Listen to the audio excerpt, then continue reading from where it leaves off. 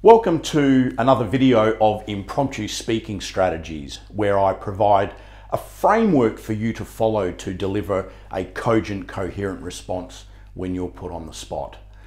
In this video, I'm going to talk about the past, present, future method, where we provide our view from what was happening in the past, what we see happening in present, and certainly what we see moving forward in the future. I'm going to use the same question comment that I used in a previous video, just so you can see that these methods work in any situation. So the question previously was, what are your thoughts on our training budget? Is it a bit high? Again, I'm going to use past, present, future. Well, thanks for that question. Look, in the past, we really didn't need to spend that amount of money because there wasn't a lot of tech involved in our business.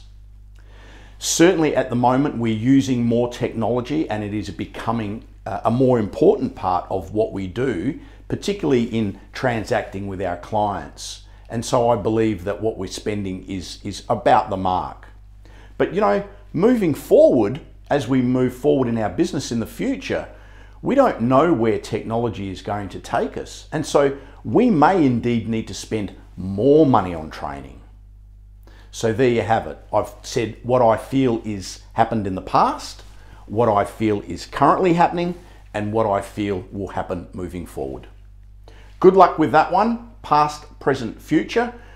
Look at it, politicians use it a lot, so next time you're watching a Polly on TV answering some questions, you'll probably be able to follow that one. Until next time, bye for now.